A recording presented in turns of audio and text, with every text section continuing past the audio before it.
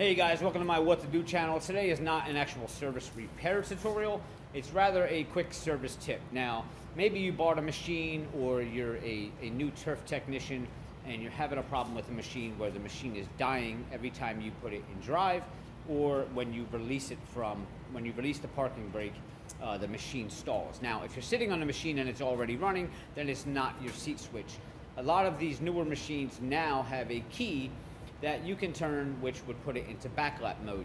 Now maybe a mechanic was working on it and had just finished backlapping it and forgot to turn that key off, or maybe a technician was using it the day before and thought maybe that was the key to turn the machine off, and it didn't shut the machine off, but he also did not turn the key back to the other position.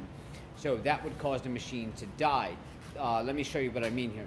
So in this particular unit, you have a Jacobson Greens King Plus, but other units do have this also. Now you have your regular switch, which turns the key on and off. But over here, there is a switch, another key here, which engages the backlap mode. Now, I typically take these out so that the people cannot turn that switch. But if the key is left in and somebody was operating this and they turned this when they got off and thought maybe that would shut the machine down, and it didn't, and then they proceeded over here and shut the machine down.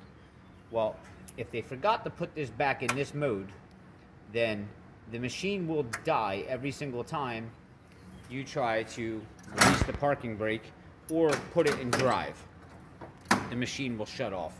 So if you're having that problem, look over here. If there is a key switch, turn it back the other way, and then go ahead and try to release your parking brake and put it in drive, and it should work for you. And that's just my quick service tip of the day. Hit subscribe below, guys. Give me a like. I do videos daily, and I'll see you next time.